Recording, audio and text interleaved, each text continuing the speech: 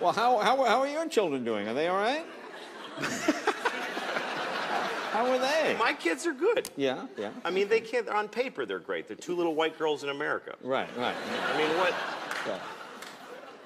Sometimes I look at it that way. I look at them. I'm like, you can't say anything. Yeah. You're doing awesome. Right. Just boilerplate, great lives. I gave my daughter medicine the other day, and it was bubblegum flavored, so that she'll take it. Bubblegum flavored medicine? Yeah, you get me like Tylenol. It's bubblegum flavored. Oh, it's not methadone or anything. It's no, it's bubblegum flavored. I give her, she's got a fever, Tylenol, bubblegum flavor, and she goes, ew. I'm like, you, ew. You can't say ew. I'm sorry.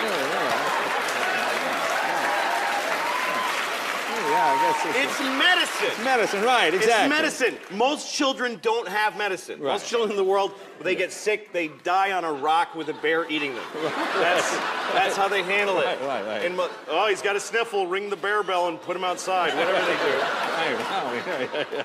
You're a little white girl in America. You wear clothes made by children your age professionally. You don't get to say ew about your bubblegum medicine.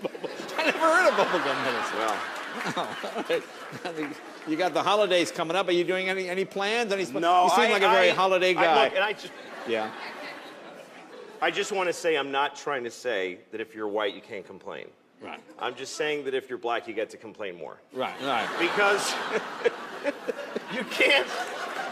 There you go. Don't tell the band that. Yeah. Because you can't, that's right. You can't take people's, like, historical context away from them. And everybody wants us to. Like, white people are always like, come on, it wasn't us. Like, they want black people to forget everything. Like, every year, white people add 100 years to how long ago slavery was. Yeah. I've heard educated white people say slavery was 400 years ago. No, it very wasn't.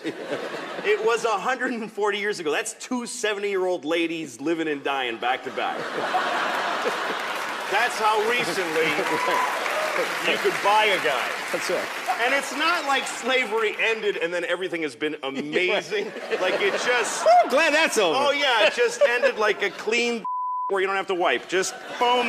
And then it's just been parades and presents ever since. You gotta remember that if you meet a black person, they have gray hair, they remember a time they weren't allowed to use a certain toilet. So give them a little, time to be cranky. And by the way, white people have our own thing that stuff that we went through that hurt us that we have to cope with. Like when they took our slaves away. That was really hard for us. And we're still, so it's pretty even. So it's even. Yeah. It's even. All right, be right back with Aaron Ralston. Louis C.K.